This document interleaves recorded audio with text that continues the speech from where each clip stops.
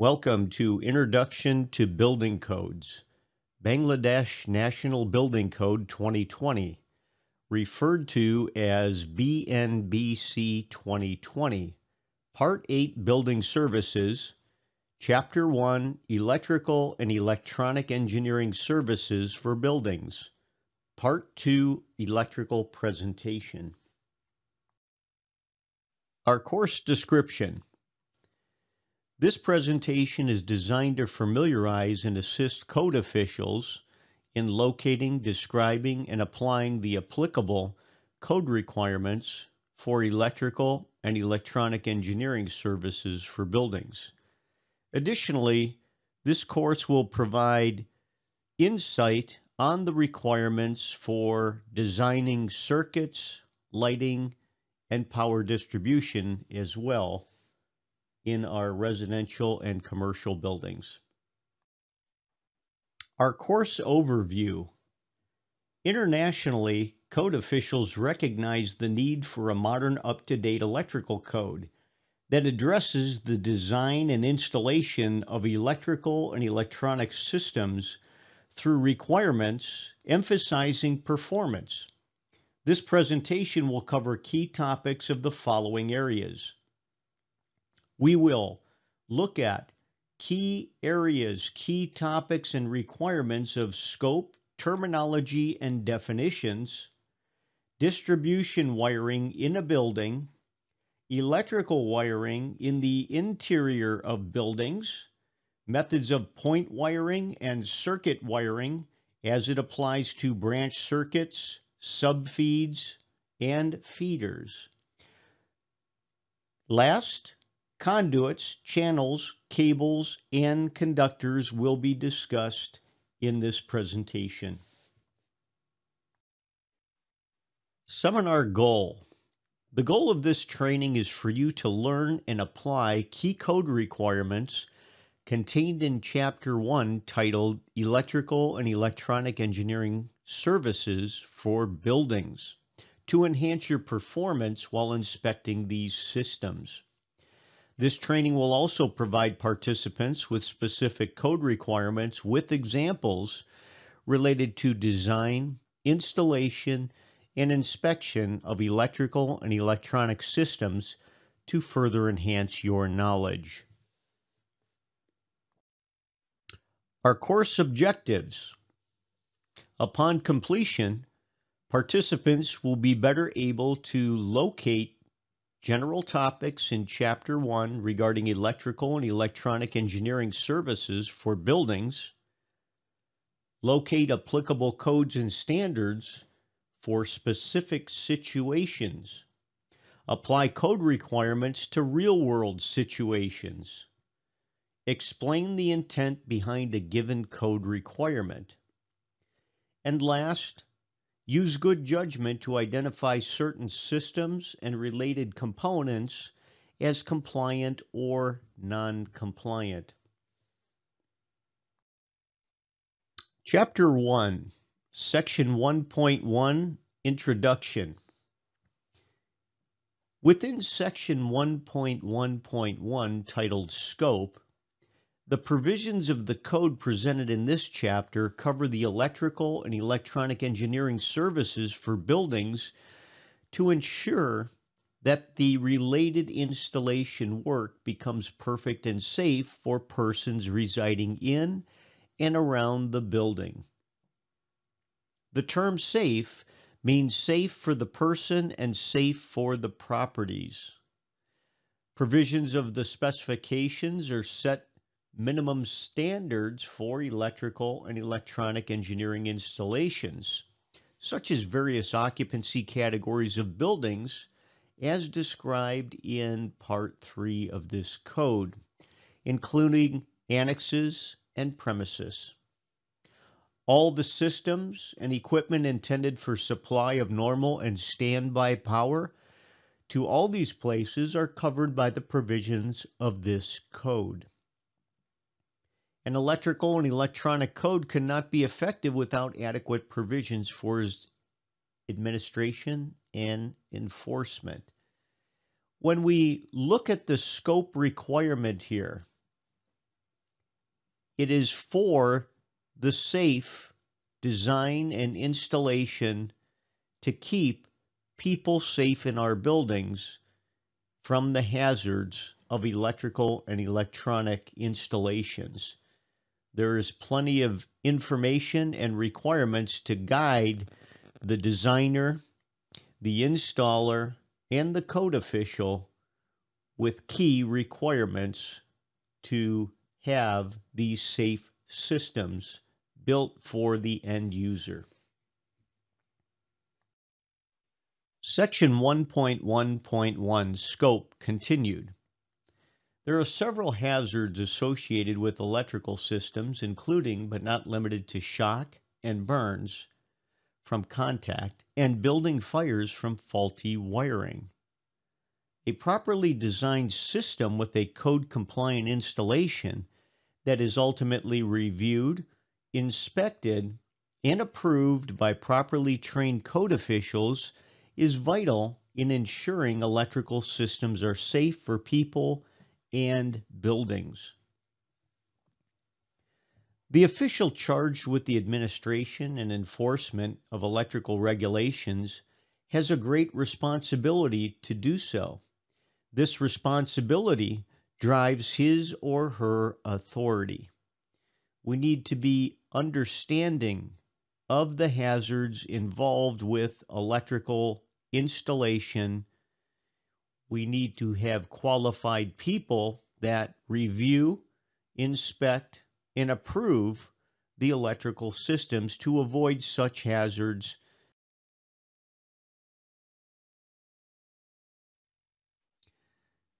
Additionally, the provisions of this code for various electrical and electronic engineering systems and/or installations for the buildings include, but are not limited to, the following. Lighting and illumination. Lighting and illumination indicated in item A is necessary such that we can function within the building under proper lighting or illumination levels for working, living, eating, cooking, sanitation purposes.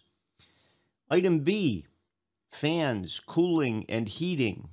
These are environmental conditions within the building to keep us comfortable as we live and work in our buildings around Bangladesh. Item C, normal and standby power supplies.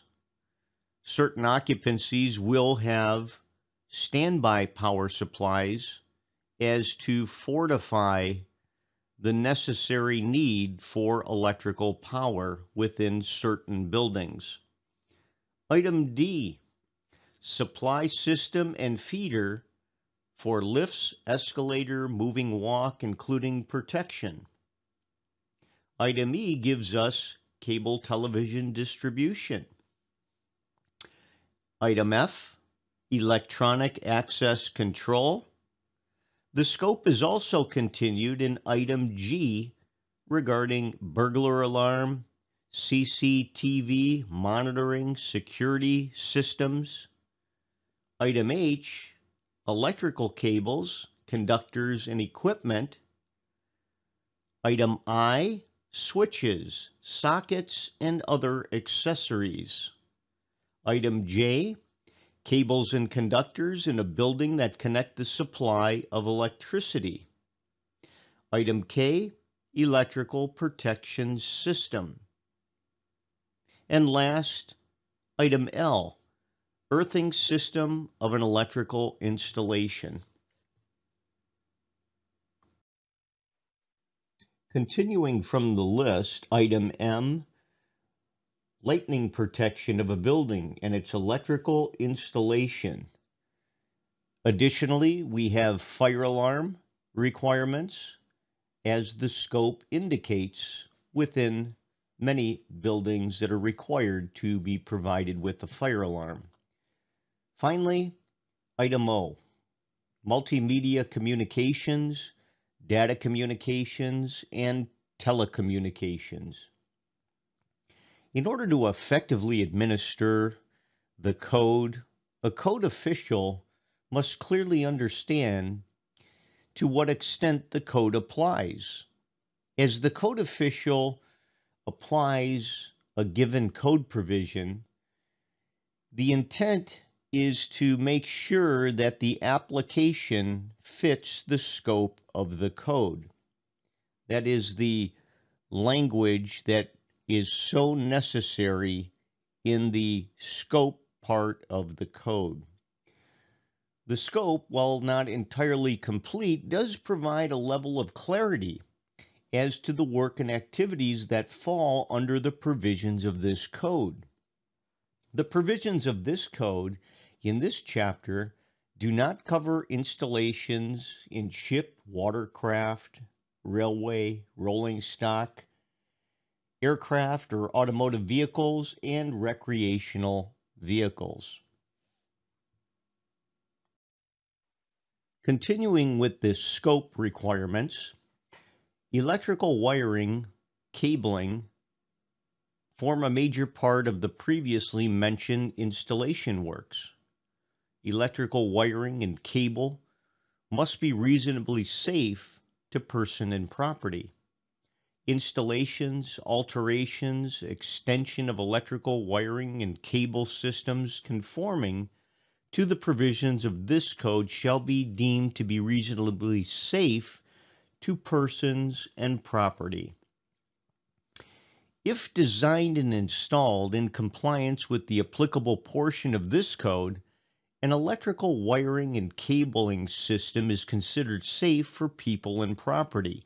In other words, building, and by administration and guidance of this code, the installation is reasonably safe for the people that occupy our buildings. The code establishes the minimum thresholds for electrical systems to operate safely. Section 1.1.2, Designing an Electrical and Electronic Engineering Installations in Buildings and Related Structures. The provisions of the code presented in this section are not meant to provide adequate information to design electrical and electronic engineering installations and systems in buildings and related structures. These should not be taken to be adequate or complete for the efficient design work of installations. Such design work, the required features, detailed technical specifications, schedule of items, etc., should be obtained through the services of an engineer adequately qualified in this area. Applications of energy-efficient appliances should be kept in mind while preparing electrical design of a building or related installations.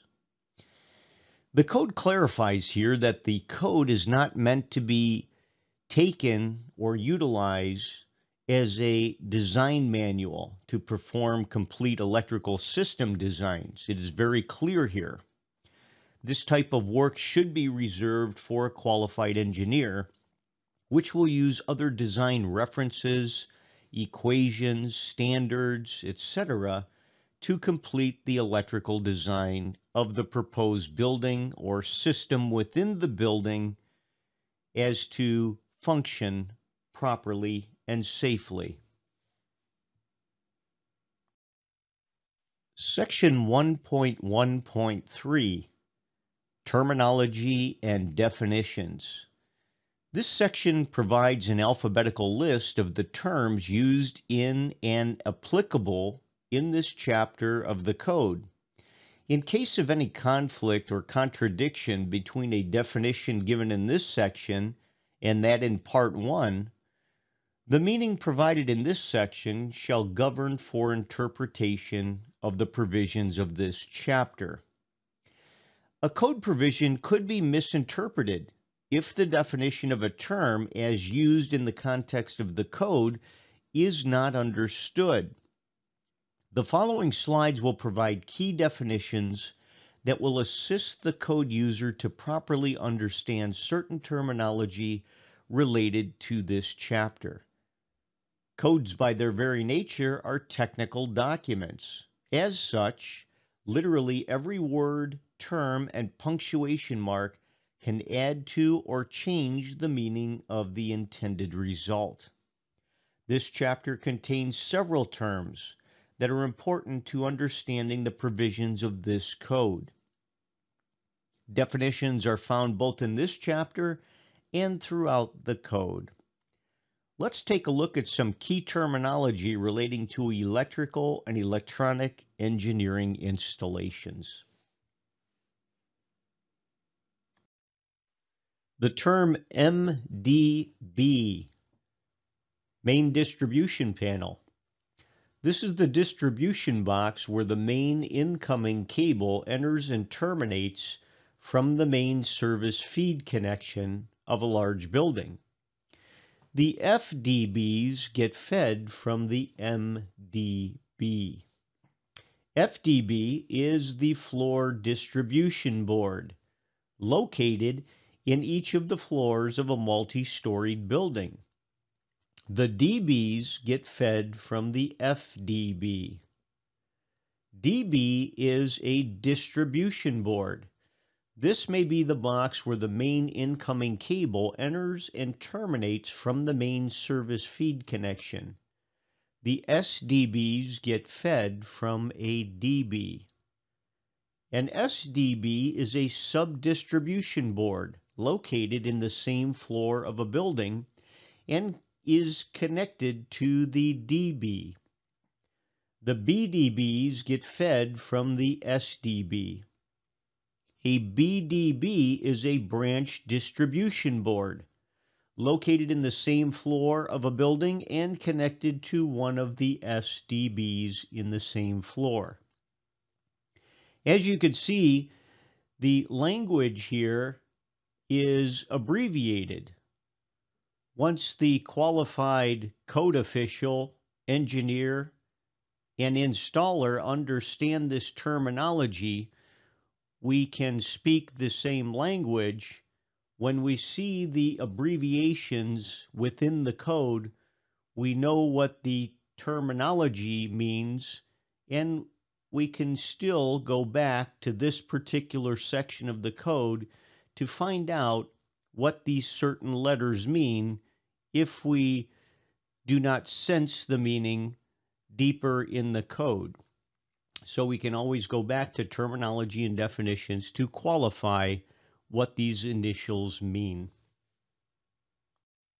The term circuit breaker is a device designed to open and close a circuit by non-automatic means and to open the circuit automatically on a predetermined overcurrent without injury to itself when properly applied within its rating. The circuit breakers are designed to open the circuit on an ampere rating that would exceed the conductor rating in most cases. Therefore, this is a protection method that we have to have in place for feeder circuits, branch circuits, and subfeed circuits as well. The term earth is the conductive mass of the earth, whose electric potential at any point is conventionally taken as 0. Earth lead wire, the final conductor by which the connection to the earth electrode is made. We take earth and use this as a reference. The earth lead wire is embedded into the earth and by means of a conductor is connected to the electrical system for voltage stabilization and transient voltage regulation as well. Earth continuity conductor, abbreviated as ECC. This is the conductor including any clamp connecting to the earthing lead or to each other. those parts of an electrical installation which are required to be earthed. It may be in whole or in part the metal conduit or the metal sheath or armor of cables, or the special continuity conductor of a cable or flexible cord incorporating such a conductor. ECCs of appropriate size must run from a MDB, that is a main distribution board, to its DBs or distribution boards, from a DB to its corresponding SDBs, from a SDB to the switchboards under this SDB, from an SDB to the BDBs, if there are any, from a BDB to the switchboards under this BDB, from an SDB or a BDB to the sockets under this SDB or BDB. As an example, we have a subdistribution board and we are deriving a subfeed to feed a branch distribution board. All of the conductors are within a cable or pipe. As seen here, the earth continuity conductor is run along with these conductors to the branch distribution board. A note for the code user: in section 1.3.3.2, titled Sockets, Outlets, and Plugs, there is a requirement, and it indicates for 13 amp and 15 amp, 20 amp sockets, the earth continuity conductor shall not be smaller than 1.5 square millimeters, PVC insulated annealed copper. The color of the earth continuity conductor cable insulation shall be yellow plus a green bicolor. Note that the ECC is to be PVC insulated. A bare insulated wire would not be compliant with this section. As we could see the picture, we have a PVC insulated conductor, and the outside color of the insulation is yellow with a green bicolor. The term live: electrically charged so as to have a potential difference from that of earth, also known as alive. We use the term live to indicate the conductor that has a potential difference from that particular conductor when measured to that of earth. Insulation is defined as suitable non-conducting material enclosing, surrounding, or supporting a conductor. Usually PVC, polymer, specially treated rubber are certain types of insulation that we find on our conductors in the electrical industry. LT, LV, and HT, HV is defined as LT or LV in this document indicates 230 volt single phase and 400 volt three phase. HT or HV in this document indicates 11 kV line to line three phase system. We use this definition to indicate our lower voltages and higher voltage systems as well. As an example, below we have a diagram indicating a 230 volt single phase system. This would be indicated as a LV type system or an LT-LV system. And as we can see, we have the voltage limited at 230 volt single phase. The single phase is denoted by the color of the conductors as well that we will cover in a later part of the code here. The live conductor is colored brown, the neutral is colored blue, and our earth continuity conductor is covered with a yellow and green bicolor identification. Chapter 1, Section 1.3.4, titled Distribution Wiring in a Building. Loads are separated into known and unknown loads. General illumination is a known load, whether derived from detailed lighting layout or developed from watts per square meter calculation. Similarly, fans are also known loads. Besides these two types, there may be some other known loads or unknown loads. Number, rating, and layout of outlets for general illumination, fan, and other known loads should be accurately distributed among a number of branch circuits. These branch circuits should then be carefully loaded with due regard to voltage drop, operating voltage, and possible increase in lighting levels in the future. On the other hand, the sockets are unknown loads. Socket loads will be determined from projections based on the utility of the building and type of applications.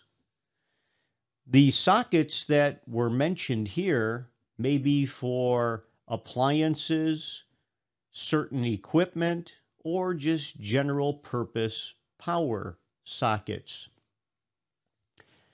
Every installation shall be divided into small circuits, of course, following the rules given in this document, to avoid danger in case of a fault, and to facilitate safe operation, inspection, maintenance, and testing. For the establishment of the circuits, appropriate type of wiring is needed, and appropriate terminations, connections, junctions of these circuits are needed. At the time of appropriate types of protection against faults, we must be given at different levels. These are to be achieved through installation of appropriate distribution wiring in the building. As indicated, we need to look at the terminations. We need to understand how the terminations are installed, the specification, the connections, any kind of junction of circuits to facilitate the distribution of power from different subboards, branch distribution boards, to the final location of the device.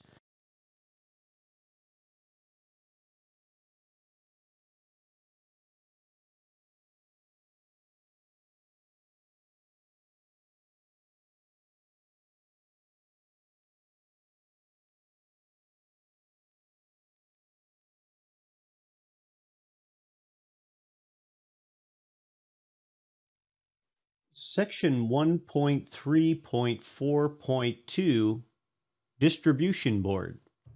A distribution board is the junction point of the incoming line and the outgoing lines for the distribution of electricity throughout the building. The incoming as well as the outgoing lines must have circuit breaker protection or fuse protection.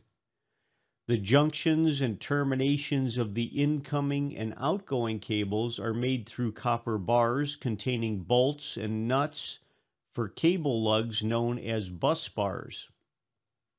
A distribution board may be named as MDB or FDB or DB or SDB or BDB. As you recall, from our definitions, MDB stands for Main Distribution Board. And recalling the definition, this is the distribution box where the main incoming cable enters and terminates from the main service feed connection of a large building. The FDBs get fed from the MDP. Remembering that FDB stands for Floor Distribution Board. These are located in each of the floors of a multi-storied building. The DBs get fed from the FDBs. Usually more than one FDB are needed. Recalling DB stands for Distribution Board, this may be the box where the main incoming cable enters and terminates from the main service feed connection. The SDBs get fed from the distribution boards. Item D in section 1.3.4.2 indicates SDB is used to represent sub-distribution board. This board is located in the same floor as a building and connected to the DB. Usually more than one SDB are needed. Then the DBDs get fed from the SDB. Item E, BDB stands for branch circuit board, located in the same floor of a building and connected to the SDB. Usually more than one BDB are needed. Last, F, EDB, EFDF, ESDB, EBDB, sections of the distribution board, the floor distribution board, which is FDB, the SDB, and DBD receiving feed from the emergency bus bar, which in turn is getting fed from standby generator through changeover switch. These may be separate DBs placed by the corresponding normal supply DBs. Each of these distribution boards must have bus bars for line, neutral, and earthing for a single-phase box. A three-phase distribution board must have bus bars for line 1, line 2, and line 3, neutral, and earthing. These boxes shall be made with sheet steel of not less than 18 SWG thickness and must be appropriately finished to match the wall paint.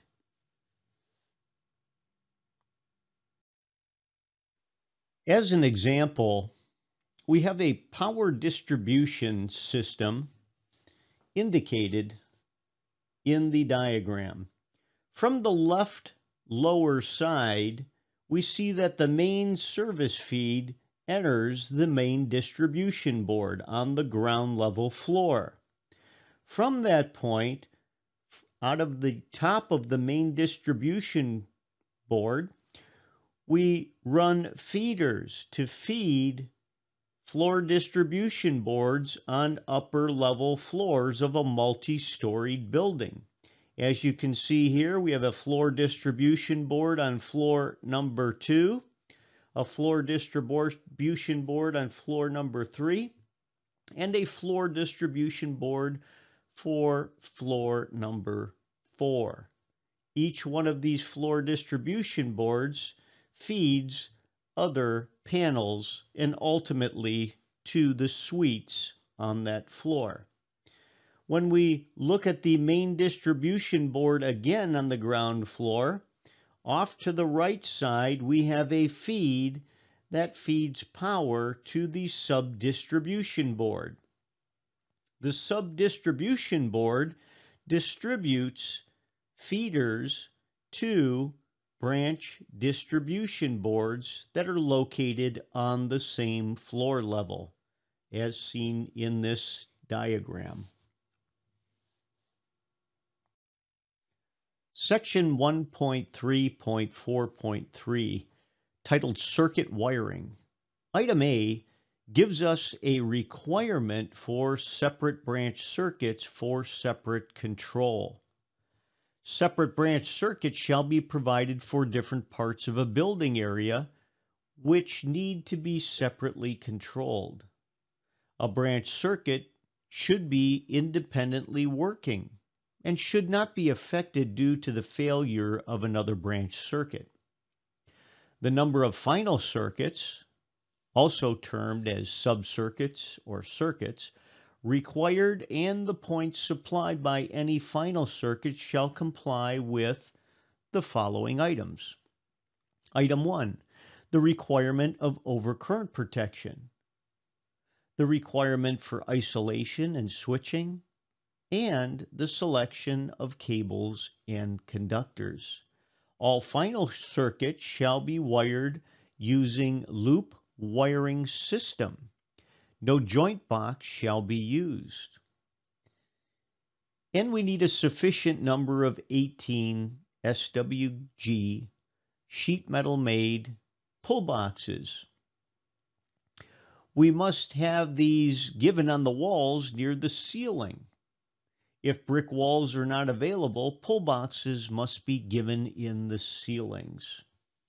Final circuit, by definition, as referenced in this section, means the following: an outgoing circuit connected to one way of a distribution board or a fuse board and intended to supply electrical energy to one or more points, to current using appliances without the intervention of a further distribution fuse board other than a one-way board.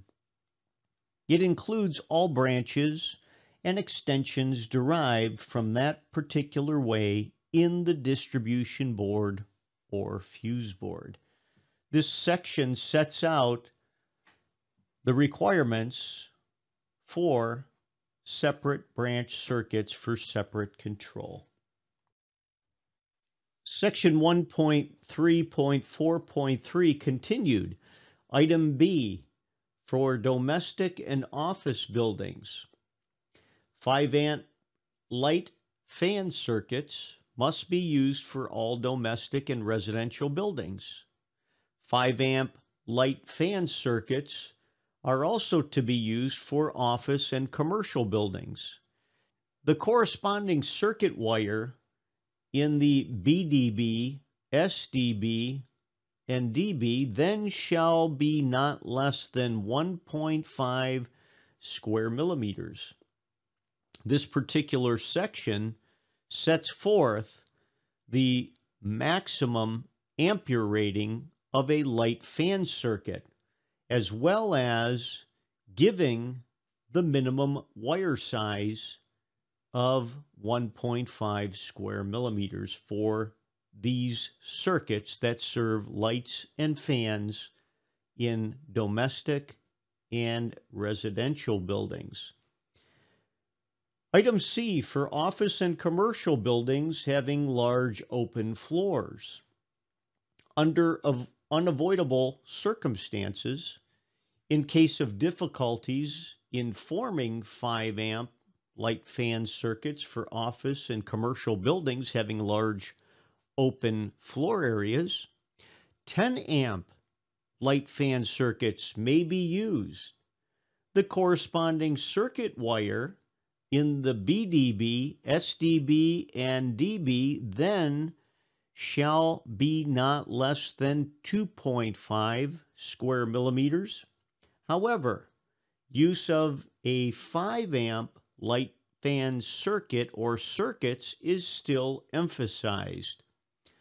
Item C gives you the option, if you have difficulties in forming a 5-amp circuit, gives you the allowance to use a 10-amp circuit for light and fan circuits, only in office and commercial buildings having large floor areas. As an example, we will look at a lighting circuit using a ceiling rose. By definition, ceiling rose is defined as a ceiling rose is used for terminating the point wiring for a light or a fan in the ceiling. It has brass terminals in which incoming cables are terminated using brass screws on the terminals, and the outgoing flexible cables get connected through the screw connections. The ceiling roses are indicated up in the ceiling. This provides a point of termination, or looping, if you will, for the circuit that supplies the lighting. Power is supplied to the ceiling rose, and then it is dropped down to the light switches. As we can see the example of a ceiling rose off to the right side, we have our loop conductors that enter into the middle of the ceiling rose. To the left side are our neutral conductors, and to the right side is the line conductors.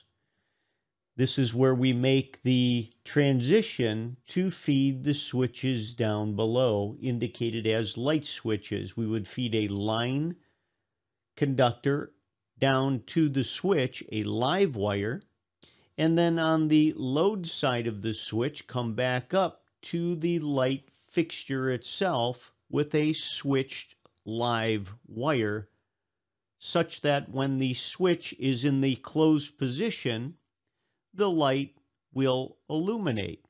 When the switch is in the open position or the off position, the light will not illuminate. Thus, the circuit will be open. All of the connections are made in the ceiling rose accordingly. Another example for domestic and office buildings.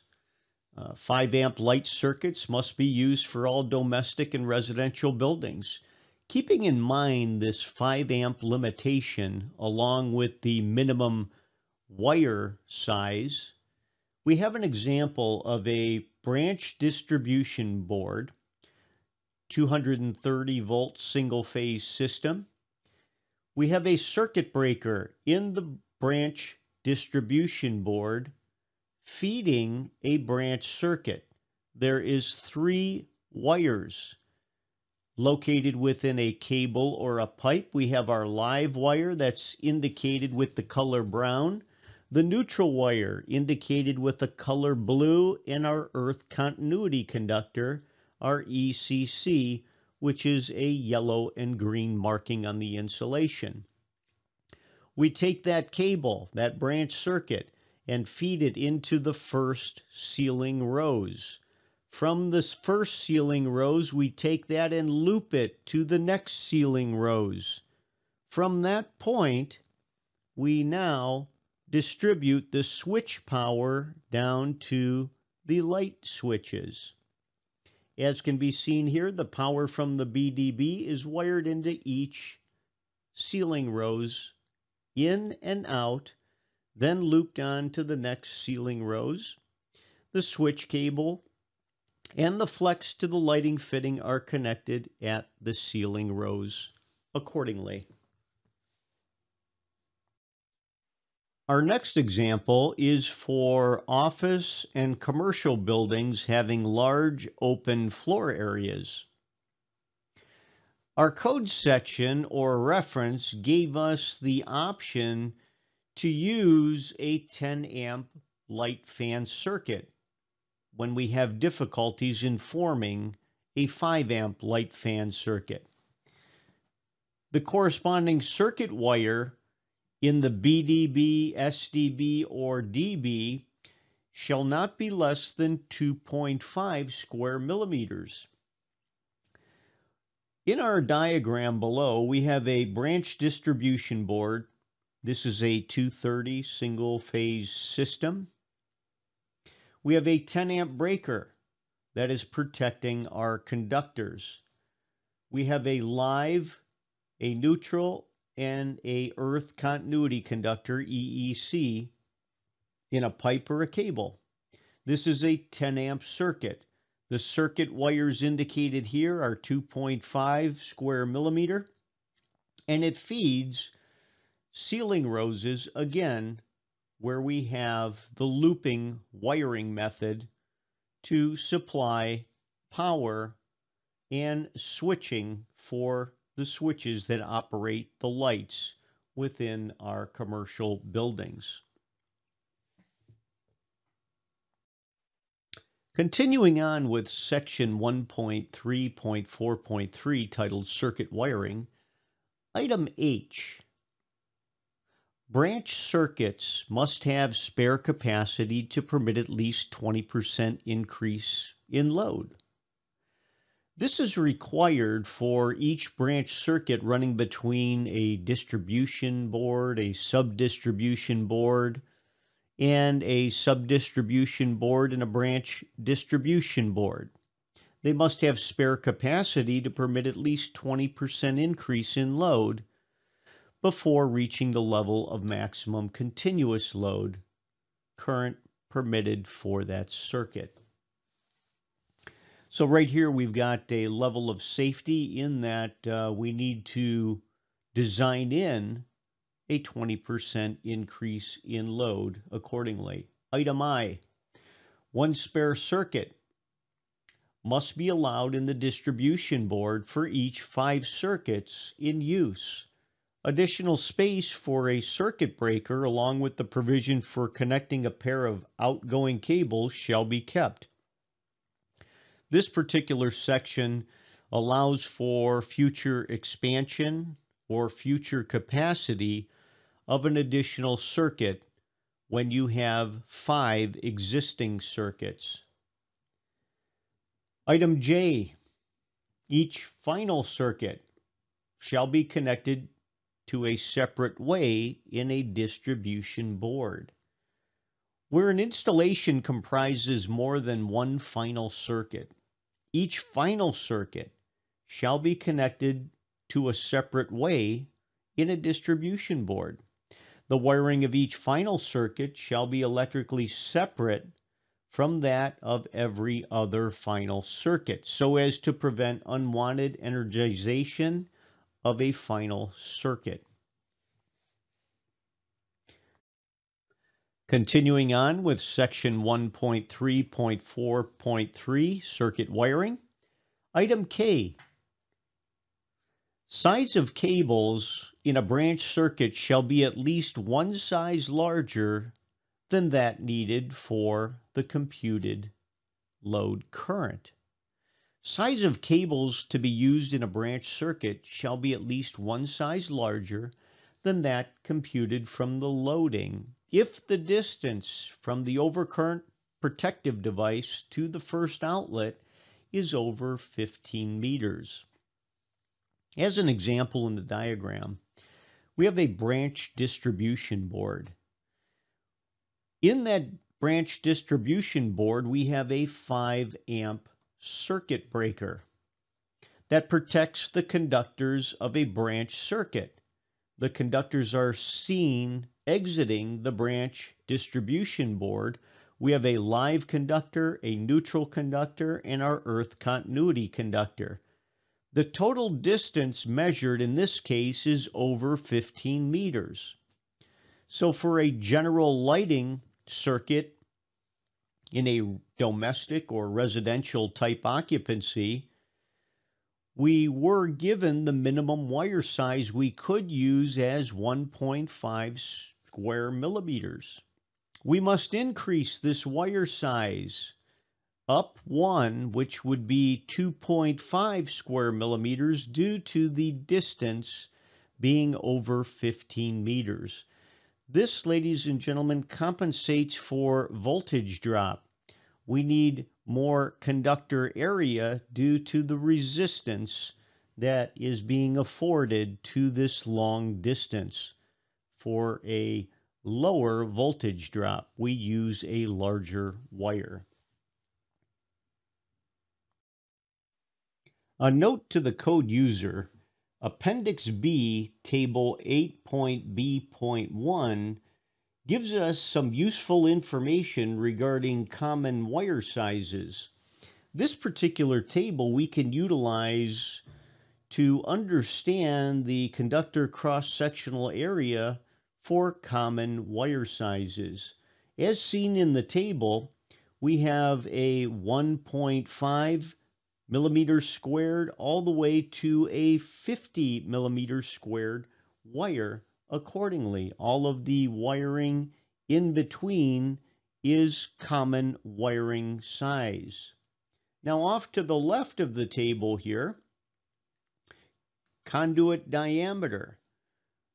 We're given typical conduit diameters and how many wires can be inserted into the conduit based upon the cross-sectional area. Continuing on with circuit wiring, section 1.3.4.3, item M, length of a lighting circuit. The length of a lighting circuit shall be limited to a maximum of 30 meters. Unless the load on the circuit is so small that the voltage drop between the overcurrent protective device and any outlet is below 1%. This section is giving us a requirement for voltage drop. We want to be kept below 1% regarding the voltage drop. Consider the diagram below. The limitation of our lighting circuit is 30 meters. This circuit is from where the overcurrent protection device supplies power to the light and switching. We must measure the conductor length all the way through as indicated in the diagram.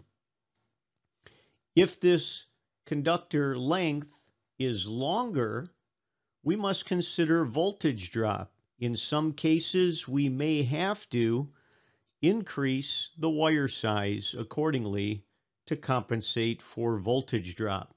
Again, we're given a limitation as to what the maximum voltage drop is, and it needs to be below 1%. Item N, use of common neutral for more than one circuit is prohibited. Each circuit must have its own neutral cable. And again, the use of common neutral cable for more than one circuit is not permitted. Circuit wiring continued. Section 1.3.4.3, item O. Following the appropriate new color codes of cables. During wiring, correct color codes of the insulation of cables must be used. Previously, for a single-phase, red color insulation was used for the live wire, and the black color insulation for the neutral, and green plus yellow bicolor insulation was used for the ECC. Previously, for a three-phase circuit, red color was used for the live L1, yellow color for the live L2, blue color for the live L3 cable, and the black color for the neutral, and green plus yellow bicolor for the ECC.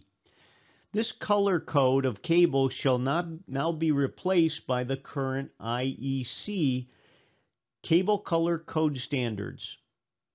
Table 8.1.21 and Figure 8.1.1. The current IEC color code is recommended to be followed in Bangladesh. We will look at the tables and color coding in the following slides.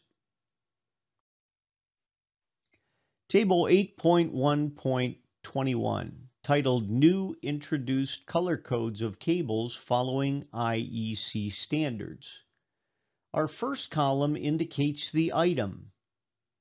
Protective earth, PE, neutral, N, single-phase line, L, three-phase, L1, three-phase, L2, and three-phase, L3.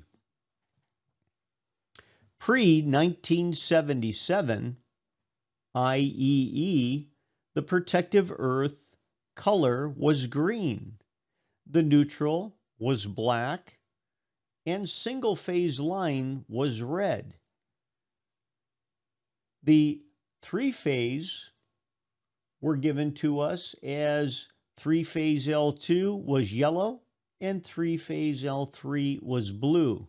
This again is pre-1977 IEE standard. When you run into existing systems that have been wired according to that standard, these are the color codes that were referenced at the time of installation. The next column is pre-2004 IEE. The protective earth conductor is colored green, yellow bicolor. The neutral, black, single-phase line, red. Three-phase L2 is yellow, and three-phase L3 is blue. And as can be seen here, the only difference between pre-1977 and pre-2004 was the introduction of the green-yellow bicolor for the protective earth conductor. Our current standard, our current IEC in Bangladesh, has the color codes that must be followed for all new work. For the protective earth conductor, green, yellow bicolor. The neutral is now blue in color. Single phase L1 is brown, as well as our three-phase L2 is black and three-phase L3 conductor is gray. These are the new colors complying with IEC standards that must be followed. The above-mentioned color coding must be indicated in the design drawing. This should also be mentioned in the specification as well. Figure 8.1.1, titled Existing and Harmonized Color Code by IEC Recommended for Use in Bangladesh. On the left side, we see the existing color codes, where L1 was red, L2 was yellow, L3 was blue, and our neutral existing was black. Harmonized now, current colors administered by IEC standards in Bangladesh must be L1 brown color, L2 black color, L3 gray color, and the neutral now is blue color. And again, the above-mentioned color coding must be indicated in the design drawing. And this should also be mentioned in the specification. Once the installers have the approved electrical drawings and specifications, they will see the new colors that are indicated in these construction documents and properly install the correct color coding on the conductors and system accordingly. This way, it's easy for anybody to service, maintain, or even add on to the systems and understand the color coding with respect to the different phases and neutrals of our systems. As an example, we have an existing three-phase feed into a sub-distribution board. As the feeder comes in from the bottom into the breaker, which is our overcurrent protection device, notice the colors of the phase conductors. On L1, it's a red color. L2 is yellow, and L3 is blue. This is an existing panel, existing wiring. So when we go back to figure 8.1.1, we can use the code to properly identify these particular colors based on the existing standards. As well as we can see that we also have green wires used as the ground or earthing wires accordingly. Section 1.3.4.3 circuit wiring continued. Item P, balancing of circuits in three-phase SDBs, DBs, FDBs, and MDBs. In a three-phase distribution system, special care must be taken during wiring to obtain balancing of loads amongst the three phases. In a three-phase SDB, DB, FDB, MDB, connections of the circuits to the bus bars must be made in such a way so that the load current remains balanced amongst the three lines during low load as well as full load. After completing the installation, balancing should be checked by clamp meter current measurement of each phase. The above-mentioned current balancing must be indicated in the SDB if three-phase. The DB, the FDB, and MDB circuit diagram of design drawing. This should also be mentioned in the specification. Now, this section tells us the requirement that we must balance the system. We have three live wires carrying current. The current carried from the utilization equipment, the power outlets, the lighting must be balanced in each phase.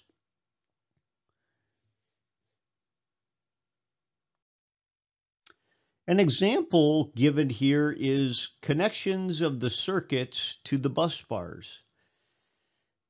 After completing the installation, balancing should be checked by a clamp meter current measurement of each phase. The previous code section indicated that we need to balance the circuits, the conductors, especially in three-phase systems. I have in front of us the feed from a main distribution board. We have a breaker that controls or verifies overcurrent protection as a limit. If that was a 100 amp breaker, we have balanced loads coming back of 84 amperes in each phase. L1, the brown phase, 84 amperes. The black phase, L2, 84 amperes. And the gray phase, L3, 84 amperes. This comes from my SDB load that is under load, and we've measured it accordingly at the high period of utilization. We also need to measure this at the low period of utilization as well, just to make sure the system is still balanced. Section 1.3.5, titled Electrical Layout and Installation Drawings. An electrical layout drawing shall be prepared after proper locations of all outlets for lamps, fans, fixed and transportable appliances, motors, etc. have been selected. This is the beginning of the electrical distribution design work. This job must be done with due importance prior to starting the construction and installation work. Strong emphasis is given on this work in this document. The language used here indicates that we must have an electrical layout drawing prepared. This must take place prior to construction and installation of the work, due to the fact that the engineer must analyze, must estimate, must understand all of the loads within the proposed building to design the electrical system safely and convey that to the authority and installers providing the work to be done in our buildings. Section 1.3.5.1, locating positions of the points on the plan of the building. At the beginning, the light points, fan points, socket points, switchboards, BDBs, SDBs, FDBs, DBs, and MDBs shall be located on each plan based on convention, suitability, application, and safety viewpoint. Conduit layout and conduit cable layout shall then also be shown on the drawing as well. The electrical engineer must provide specific information on the electrical layout drawings and effectively communicate the proposed installation. Section 1.3.5.2, light and fan circuits must not be mixed with the socket circuits. In designing the wiring layout, power, socket, and heating socket subcircuits shall be kept separate and distinct from lighting and fan subcircuits.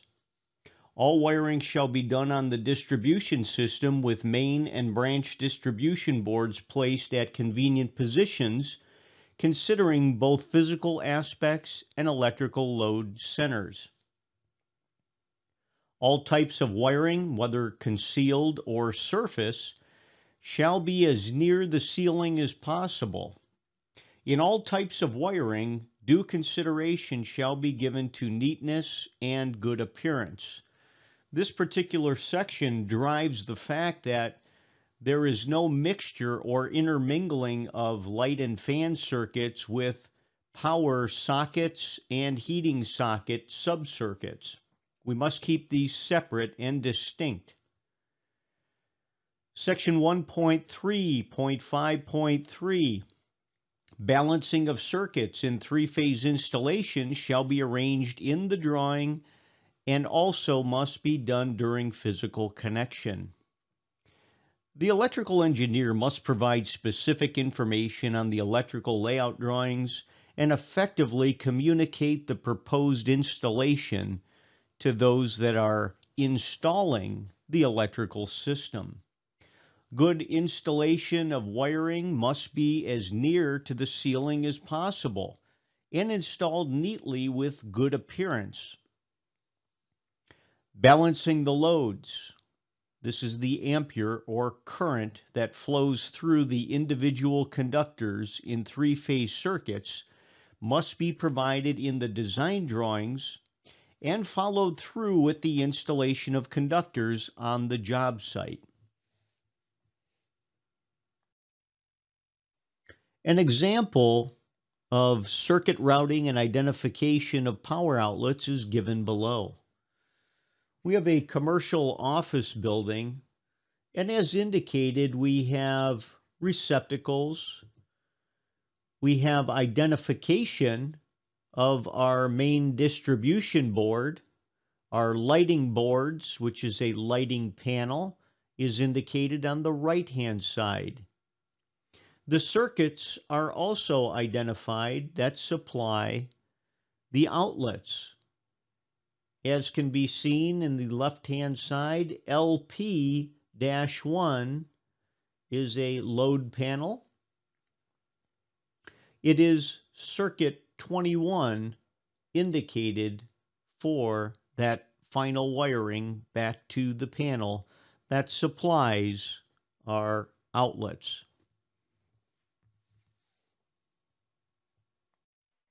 Preparation of detailed circuit diagrams are given as a requirement in section 1.3.5.6. Circuit diagrams of each of the light and fan circuits must first be prepared based on the selection whether it is 5 ampere or 10 ampere circuit. This is the maximum ratings of light and fan circuits. The cable size of each of the circuit size of the ECC must be shown in the drawing as well. The circuit diagrams of the BDBs, SDBs, DBs, FDBs, and MDBs, etc., are then to be prepared and presented in the form of single-line drawings indicating the cable sizes of each interconnection and the sizes of the ECCs.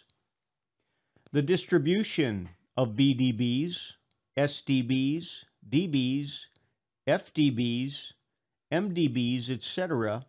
are to be shown in a distribution drawing indicating the cable sizes of each interconnection and the sizes of ECCs. Within section 1.3.5.7, it indicates, as titled, Preparation of Electrical Distribution and Wiring Design Drawing by an Experienced Engineer. Electrical distribution and wiring design drawing of building must be prepared by an eligible engineer as mentioned in Table 2.3.4, Chapter 3, Part 2.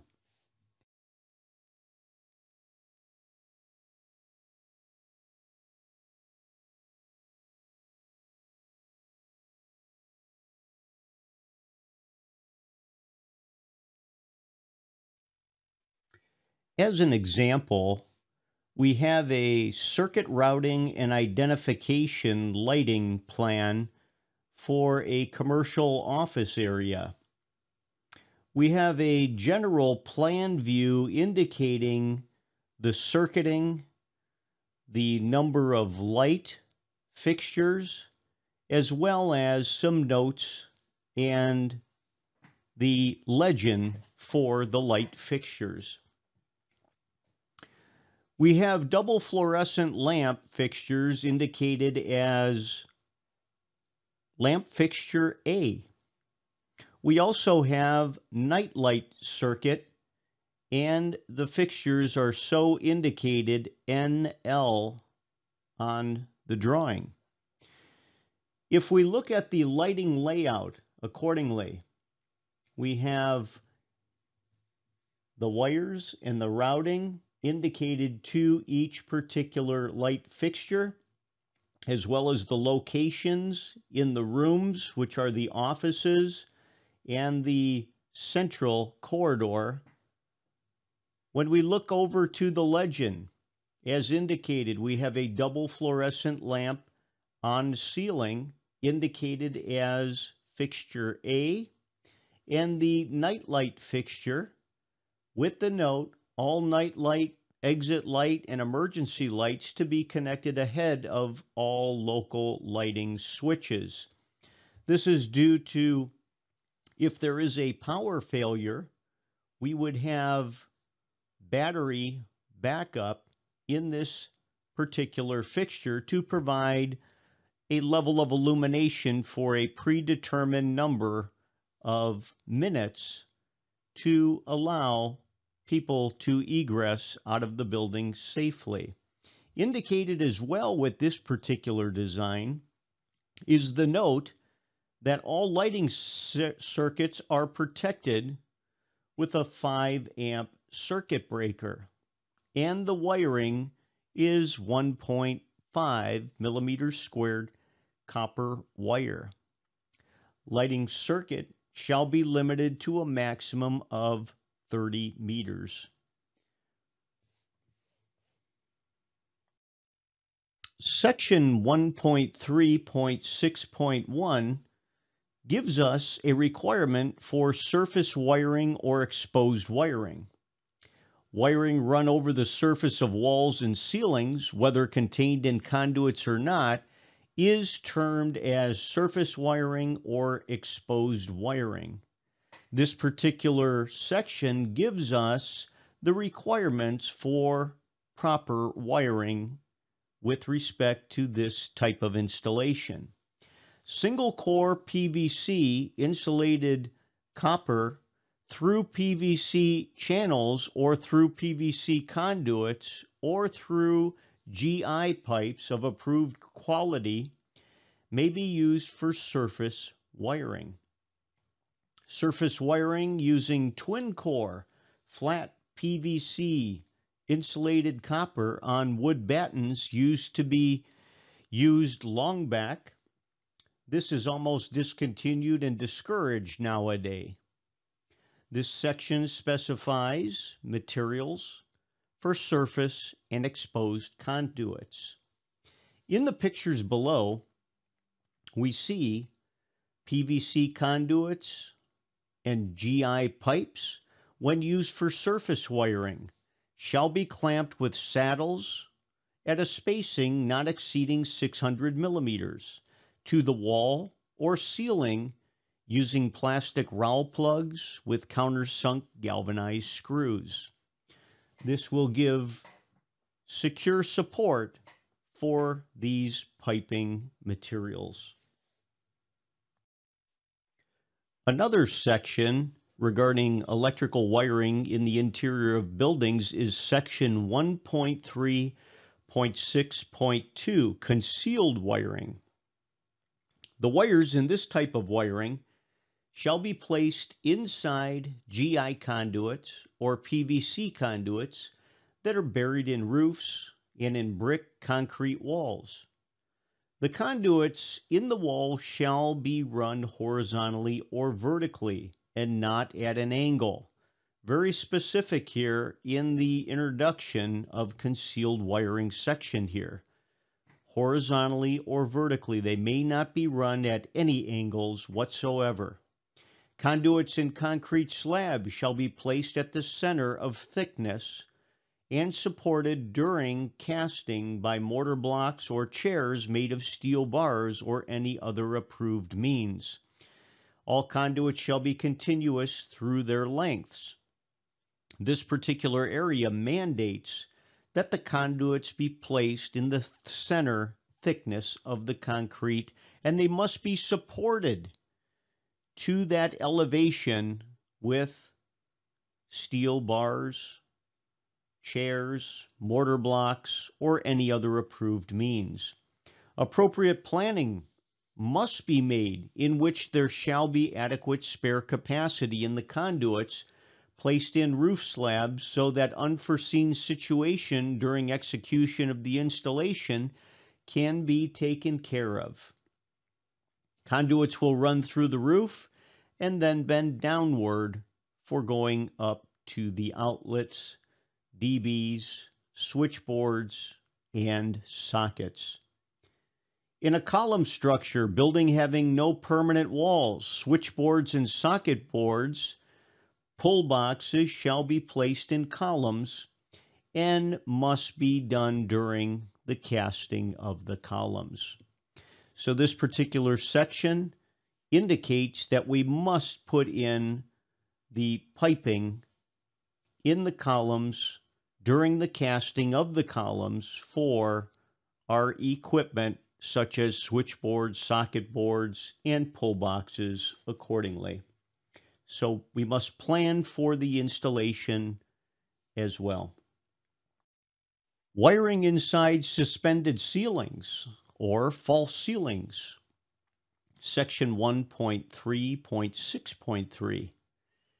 When we have wiring inside these spaces that we call false ceilings, it shall be surface wiring through conduits or through PVC channels mentioned under the heading of surface wiring methods.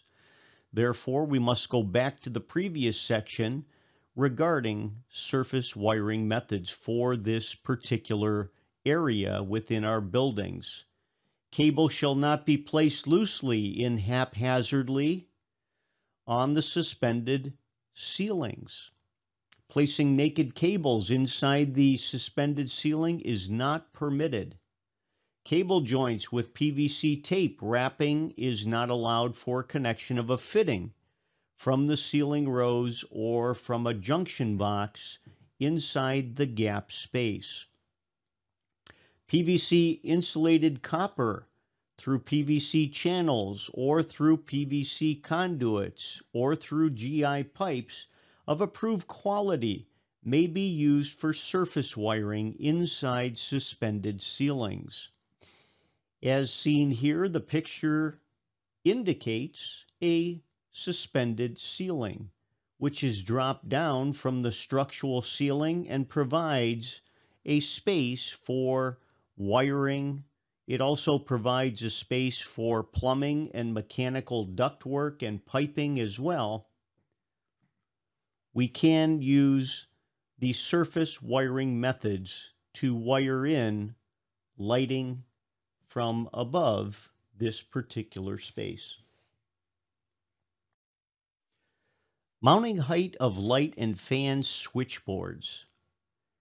In section 1.3.6.5 provides the requirement that light and fan switchboards shall be placed 1,220 millimeters above the floor level in residential buildings. In other words, the clearance between the floor and the bottom of the switchboard shall be 1,220 millimeters. This above-mentioned height shall be 1,300 millimeters above the floor in the office buildings, commercial buildings, and industrial buildings. However, the minimum height shall not be below 1,220 millimeters. In the diagrams below, on the left, we have a floor level in a residential building.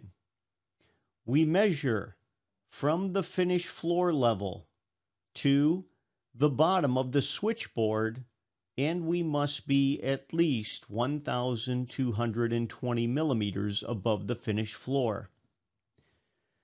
The floor level in commercial and industrial buildings is shown on the right-hand side.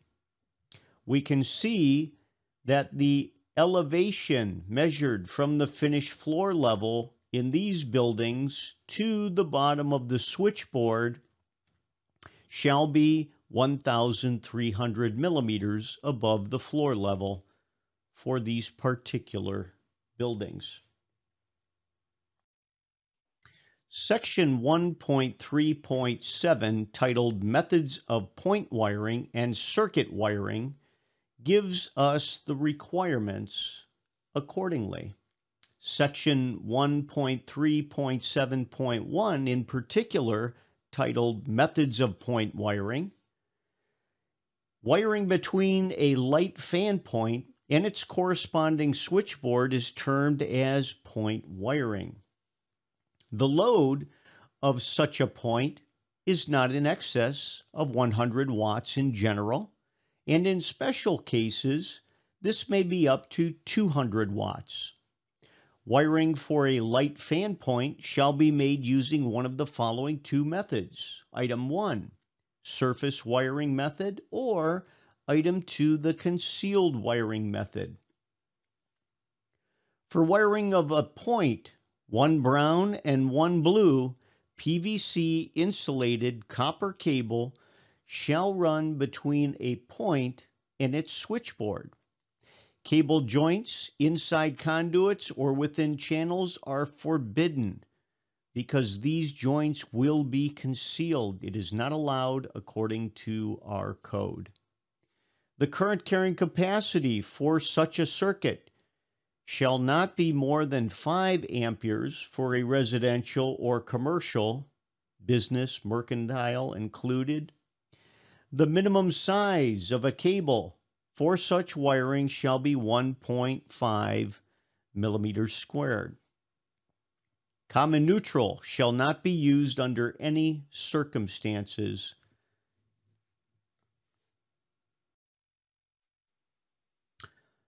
Section 1.3.7.2 provides us with methods of circuit wiring.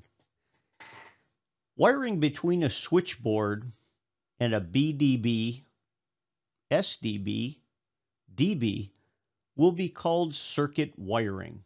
Circuit wiring shall be done with a live cable, a neutral cable, and an ECC cable for a single-phase circuit. Sometimes this circuit is also referred to as sub-circuit. This particular initial section gives us for a single-phase system, meaning the circuit between the switchboard and distribution panels as indicated here must be done with a live cable, a neutral cable, and an ECC cable. This circuit again is called a sub-circuit. An ECC must be provided within each circuit or with and running with each circuit. The ECC at the switchboard end shall be terminated in the earth terminal of the metal part of the switchboard using a brass screw, bolt, and a nut.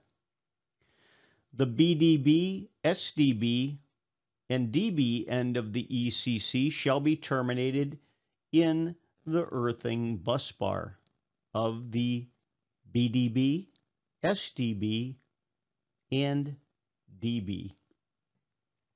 The ECC in this case shall be the PVC insulated copper cable of appropriate size, but with yellow plus green bicolor insulation. For each circuit, the live cable must be drawn using brown color insulated PVC cable, and the neutral cable shall be drawn using blue color insulated PVC cable. A common neutral shall not be used under any circumstances. An example is given here in the diagram below of a sub-circuit including a live cable, a neutral cable, and a ECC cable for a 230 volt single phase feed circuit. We look at the main distribution board, MDB. This is where the service conductors come into the building, into the main distribution board. From this board, we have a sub-circuit consisting of a live conductor, a neutral conductor, and an earth continuity conductor, ECC.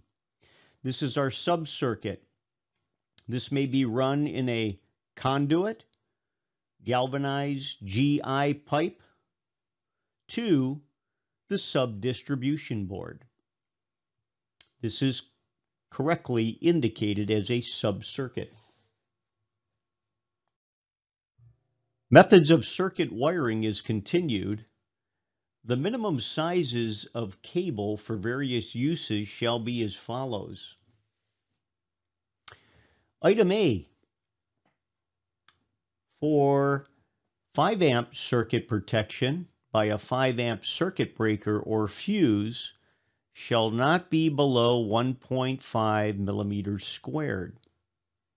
Item B, for a 10 amp circuit protected by a 10 amp circuit breaker or fuse shall not be below 2.5 millimeters squared. Item C, for a 15 amp circuit protected by a 15 amp circuit breaker or fuse shall not be below 4 millimeters squared. Item D, for a 20 amp circuit protected by a 20 amp circuit breaker or fuse shall not be below 6 millimeters squared. The above-mentioned sizes must be increased for long cables, as mentioned elsewhere in this document. That means when we have long lengths of run, we have more resistance and therefore a large voltage drop. In general, The minimum size cable for a particular circuit shall depend on the rating of the fuse or circuit breaker used for the protection of that circuit. A voltage drop check is to be made for each length of the circuit to ensure that the voltage drop at the farthest end of the load from the main distribution point does not exceed 2.5%. Sockets shall get direct connection from the BDB, SDB through breaker or fuse protection. Depending on the assessed requirements, sockets may be grouped, looped at the socket end. Such grouping shall not exceed 3 numbers of sockets in one circuit. This particular section gives us the ampere rating of the circuit, the ampere rating of the circuit breaker or fuse, and gives us the minimum sizes of cable for various uses as well, and also mentions the voltage drop to take into consideration due to the length of conductors when we install them in buildings. Section 1.3.8, titled Feeder Wiring between a Sub-Distribution Board and a Branch Distribution Board, a Distribution Board and a Sub-Distribution Board, a Floor Distribution Board to a Distribution Board, a Main Distribution Board to a Floor Distribution Board, etc. Wiring between these distribution boards and a main distribution board needs special attention, and the rules are similar to circuit wiring. Earth continuity conductor, or ECC, must be present for each of the feed connections. The ECC in this case also shall be PVC insulated copper cable of appropriate size, but with green plus yellow bicolor insulation. At both ends, the ECC must be terminated at the earthing bus bar. This particular wire, the earth continuity conductor, is the conductor that carries ground fault current back to its source and allows the overcurrent protection device to open the circuit on ground faults. Appropriate cable lugs, cable sockets, must be used for terminating the L1, L2, L3 neutral and ECC connections on the bus bar of both the boards. The sizes of the cables must be chosen to match with the rating of the circuit breaker, fuse ratings, as mentioned above. Circuit breakers or fuses must be provided at the outgoing and incoming sides of each of the bus bars of each BDB, SDB, DB, FDB boxes.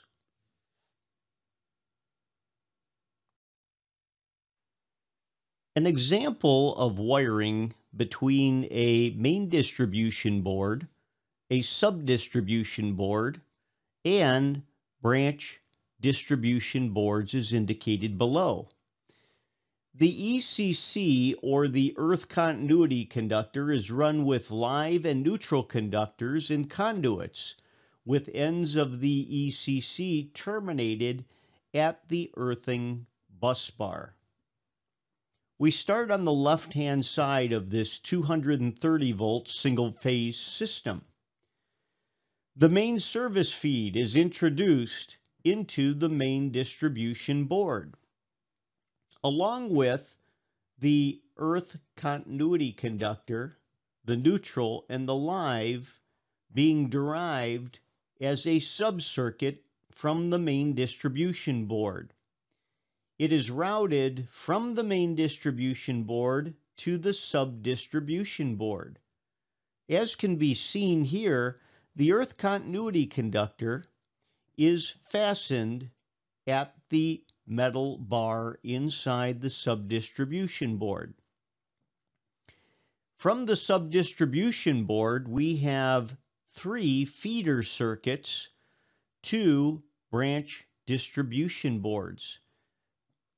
The first feeder feeds branch distribution board number 1, and noting by inspection, the earth continuity conductor, ECC, is also bonded to the inside of the branch distribution board. We have a feeder from sub-distribution board that feeds branch distribution board number 2. And the same thing happens with the earth continuity conductor, ECC. It is bonded to the metal bar within the branch distribution board number 2. Finally, the last feeder that originates from our sub-distribution board feeds branch distribution board number 3. And the earth continuity conductor is again connected to the metal bus bar in the branch distribution board number 3.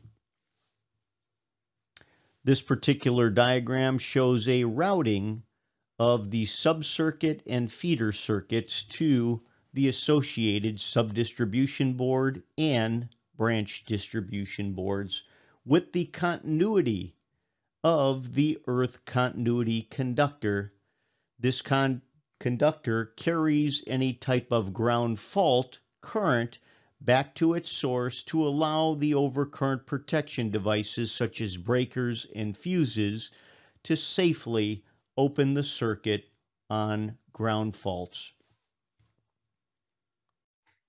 Section 1.3.9, titled Conduits, Channels, Cables, Conductors, and Related Accessories. A section that references conduits and conduit fittings is given to us in section 1.3.9.1. It indicates that cables of an electrical distribution installation are drawn through electrical conduits. For the installation of conduits, various types of fittings are needed. For the 2 types of commonly used conduits, PVC and metal, fittings should be as under A, PVC conduits. Item number 1. PVC conduits and conduit fittings shall be of heavy wall, water grade type. All bends shall be large radius bends formed by heat or mechanical bending machine. The cross-section of the conduit shall remain circular at the bend, and the internal diameter shall not be reduced due to bending. PVC pipe fittings shall be sealed with PVC solvent cement or adhesive for PVC of approved quality. Item number 2, conduits installed in floors, if installed, shall have a slope of at least 1 in 1,000 towards the floor-mounted pull box or cable duct. This is for any condensation that could occur within the conduit piping system. Item number 3, conduits placed concealed inside roof or in wall must have 20 SWG GI pull wires placed during laying of the pipes for pulling the cables later. Item number 4, water grade PVC conduits must be used for both concealed and surface wiring. Water grade PVC conduits of different diameters shall be used as per necessity. This makes it important that we use water grade PVC conduits for both concealed and surface wiring.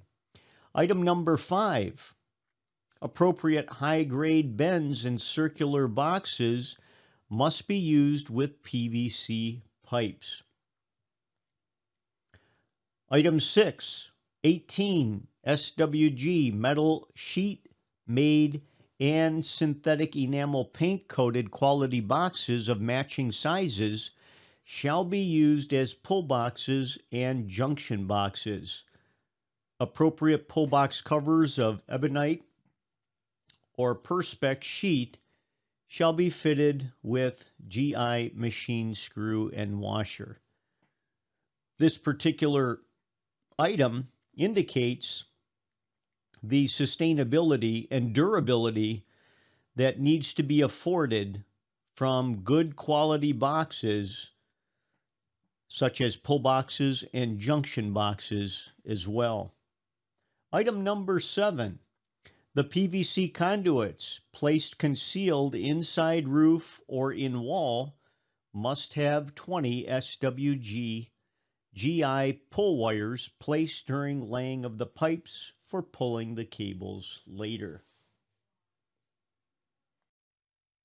Continuing with section 1.3.9.1 for conduits and conduit fittings, item C, PVC flexible pipes and conduits. PVC flexible conduits shall be used with surface wiring only, and only in places where PVC bends cannot be used. Except special circumstances, flexible PVC conduits shall not be used. Item D gives us requirements for metal and steel conduits.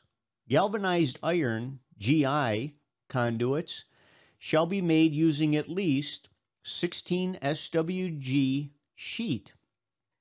The conduits shall have seamless joint along the length and must be suitable for making bends. No projections are allowed inside the conduits. Metal conduits must be threaded for end-to-end joints using sockets. In case of necessity, threads will be cut at the end of the short pieces. Sharp edges at ends must be properly treated so that cable injury does not take place during cable pulling. In other words, we must file down the inside edges due to the burr that is on the conduit of metal conduits. When we cut the conduits, we must make that smooth such that the cable does not get damaged while pulling the wire through the conduit that we call galvanized iron conduit. Item E of the same section for conduits and conduit fittings gives us requirements for pull boxes. A pull box is used for long runs of conductors where we must have a location to pull from. Item number 1, pull boxes, joint boxes, must be placed close to the ceiling where conduits from the ceiling are going downward toward a switch box or are going toward a socket box or are going toward a BDB, SDB, DB, or an FDB. Item number 2, pull boxes are extremely essential for pulling the cables without injuring the cables and thus should not be avoided under any circumstances. These are also essential for future maintenance and extension work.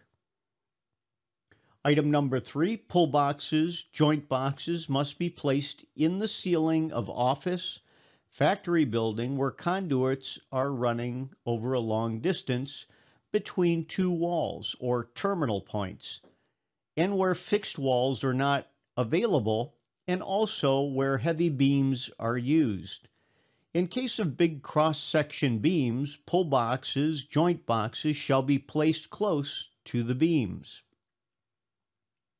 Item number 4, pull boxes, joint boxes must be made with 18 SWG galvanized iron sheet or with 18 SWG MS sheet, but coated with 2 coats of gray synthetic enamel paint. Again, we want to make sure that the durability of these pull boxes stays intact for many, many years. Item number 5, covers of pull boxes should be ebonite or perspex sheet of not less than 1/8 inch thickness. Item F, metal boxes for switchboards. Section 1.3.9.2, cables and conductors. For application in building wiring, PVC insulated stranded cables shall be used for live and neutral wires for single phase, and 3 lines L1, L2, L3, and 1 neutral for 3 phase. For ECC, which is the earth continuity conductor, also PVC insulated stranded cables shall be used. As a result, use of bare copper conductors or any other type of conductors is non-existent and non-permitted. As an example, we have our 230 volt single phase system. As we can see from the main distribution board to the sub-distribution board, we have our subfeed circuit. All PVC insulated stranded cables within GI pipes can be seen between the main distribution board and the sub-distribution board for our single phase system. Once we derive feeders from the sub-distribution board, we have separate feeders again to our branch distribution boards. Branch distribution board number 1, number 2, and number 3. All of the associated feeders contain a live wire, a neutral wire, and our earth continuity conductor. And as in this design example, they are all PVC insulated stranded cables within galvanized iron pipes. An example diagram is indicated below for a 3-phase system. We have a 400 volt 3-phase system. Our main service feed comes into the left of the main distribution board. From the main distribution board to the sub-distribution board, we have a subfeed circuit consisting of 3-phase conductors, a neutral conductor, and our earth continuity conductor, the ECC. As you will see here, L1, L2, L3, the neutral wire, and the ECC are all PVC insulated stranded cables within galvanized iron pipe. This feeds the sub-distribution board. Of special note, you will see that L1 is colored brown, L2 is colored black, L3 is colored gray, with our neutral being indicated as the color blue, and the earth continuity conductor, ECC, again is green with yellow, as indicated in the IEC new standard for color coding of this system, which is the 400 volt 3-phase system.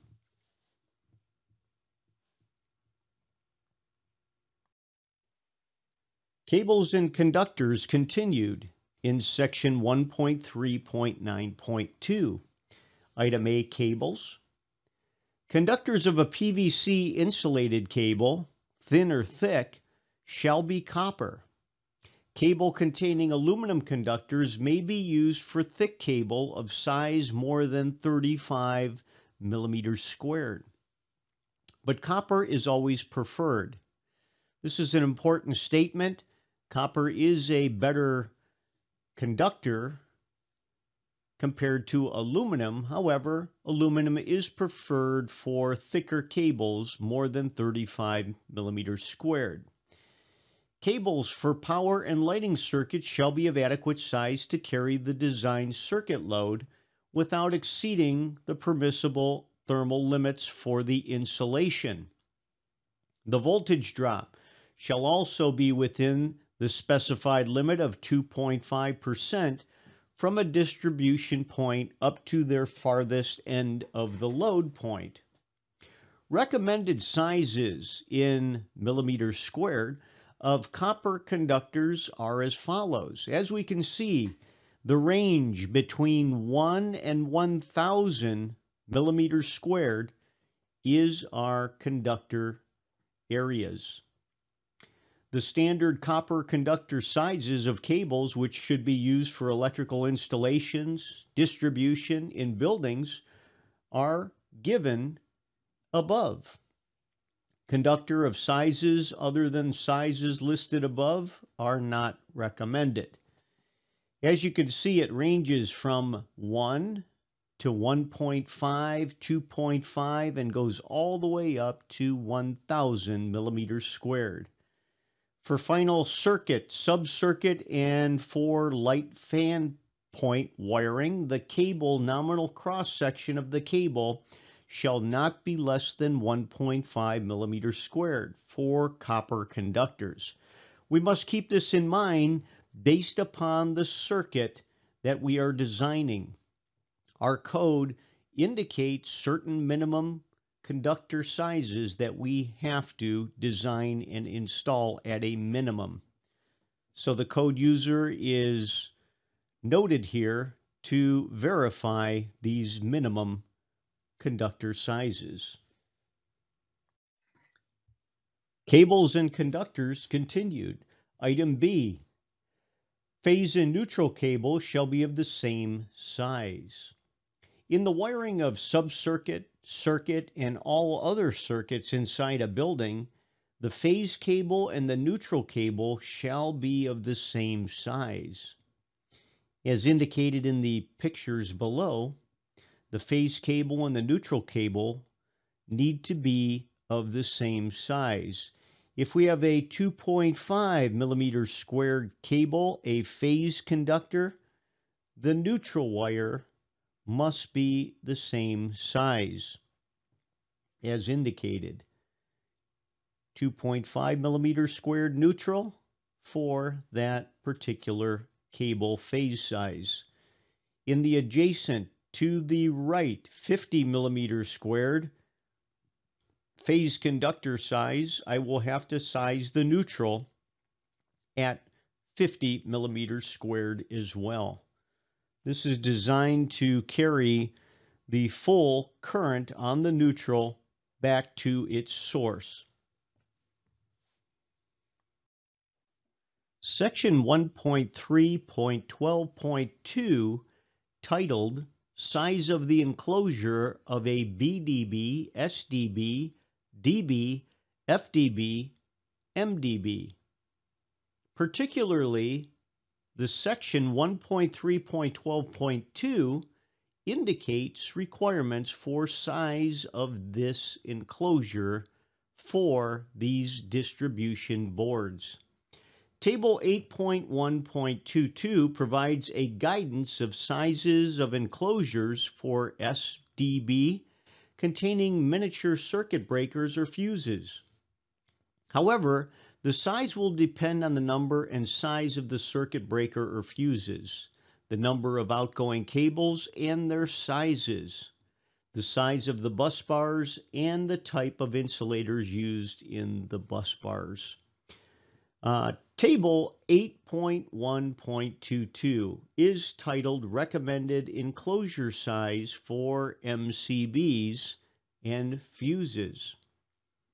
We can see in the dimensions given in millimeters, there is a height, width, and depth according to the enclosure.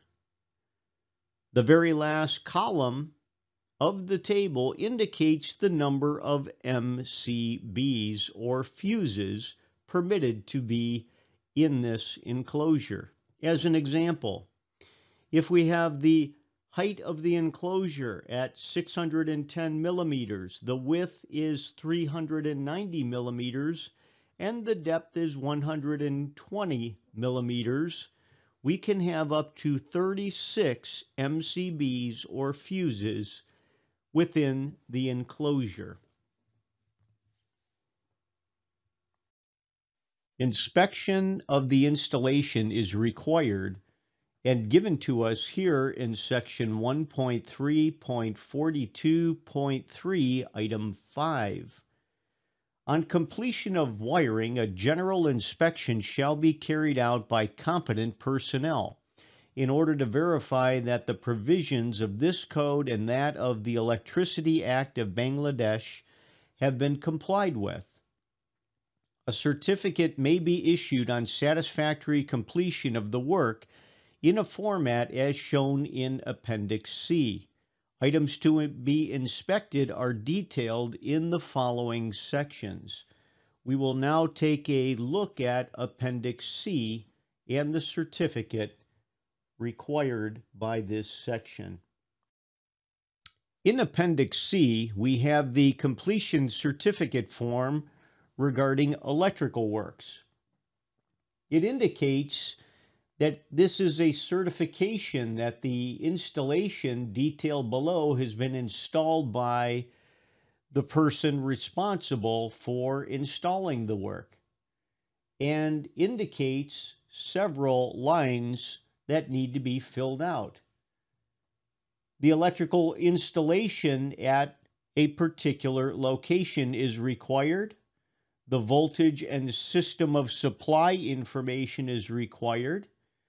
The particulars of works indicated in item A, internal electrical installation, requires the number, total load, type or system of wiring for lighting points, fan points, socket points of differing sockets, such as 2-pin 5-amp sockets, 3-pin 13-amp flat pin sockets, and 3-pin 15-amp round pin sockets.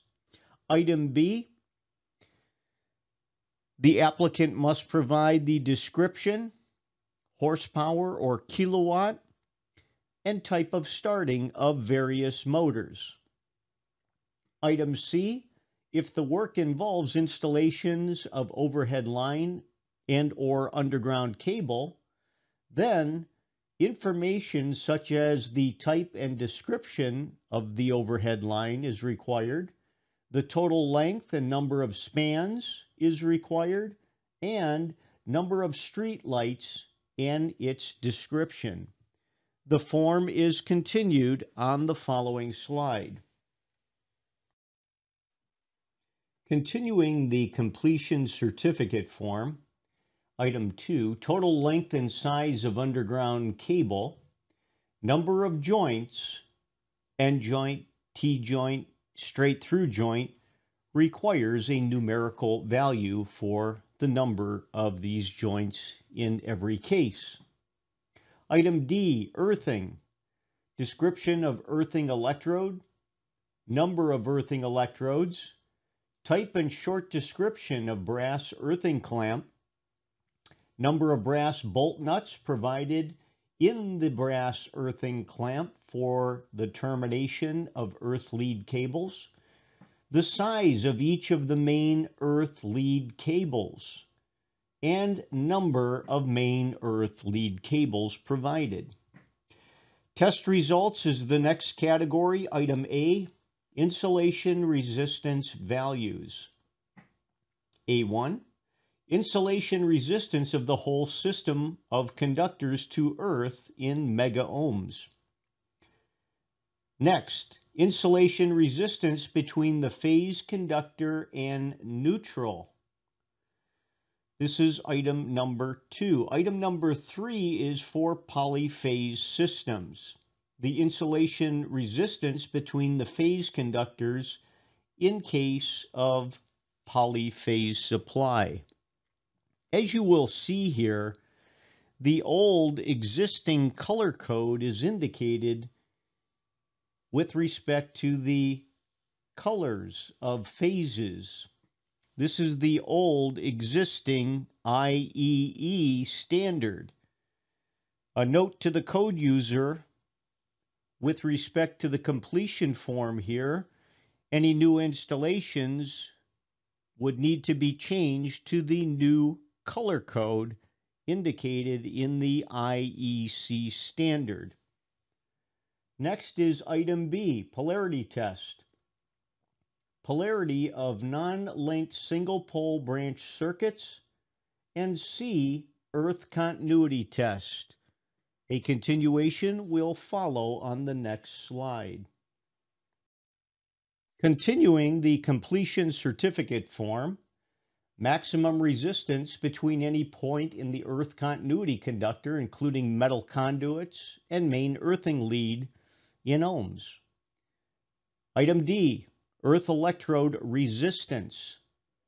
Resistance of each earth electrode must be indicated in ohms in each case, depending how many electrodes are installed and being tested. Item E, lightning protective system. Resistance of the whole of the lightning protection system to earth before any bonding is effected with the earth electrode and metal in on the structure in ohms. Last, the signature of the supervisor is required, name and address below, and the signature of contractor is required, name and address below. This would complete the certificate form for the electrical works. This is the end of the presentation. Thank you for your participation.